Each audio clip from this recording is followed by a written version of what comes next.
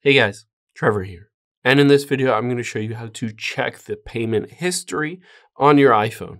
It's pretty quick and easy, so let's jump right in. Now, you can open up the App Store here on your phone, and we're going to go into your profile. So at the top right, let's tap on your profile icon. You can see on here the purchase history as well as subscriptions. So both of them, we can go in there. Let's tap on subscriptions first. And it will show basically which active apps or subscriptions you have.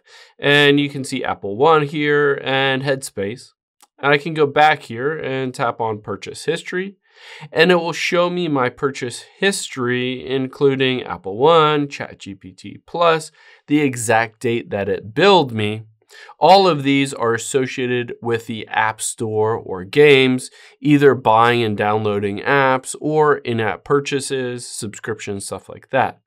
Now, keep in mind, you can also find any of your receipts by just tapping on Settings, tap in your name at the very top, and then you can see here subscriptions as well as payment and shipping. You can go into both of those and check out every single order. Maybe it was through the Apple App Store, or maybe it was through iTunes, maybe it was through the Apple Store itself for actual physical products like a new phone, headphones, all that stuff. It'll show up in there. I hope this helps. If it did, hit the subscribe button down below. It really helps me out. And I'll catch you on the next one.